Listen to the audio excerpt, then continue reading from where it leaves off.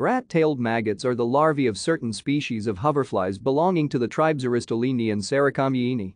A characteristic feature of rat-tailed maggots is a tube-like, telescoping breathing siphon located at its posterior end. This acts like a snorkel, allowing the larva to breathe air while submerged.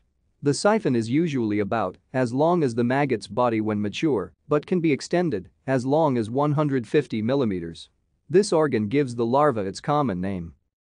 The most commonly encountered rat-tailed maggot is the larva of the drone fly, Eristalus tenax. It lives in stagnant, oxygen-deprived water with a high organic content. It is fairly tolerant of pollution and can live in sewage lagoons and cesspools. In 2017, rat-tailed maggots gained some press coverage after they were recognized in the composting toilets of the Glastonbury Festival. These larvae, commonly called mousies, are cultured and sold as fish bait. They are especially popular in ice fishing. Occasionally, cases have been documented of human intestinal meiosis caused by the rat-tailed maggot. Thank you for watching.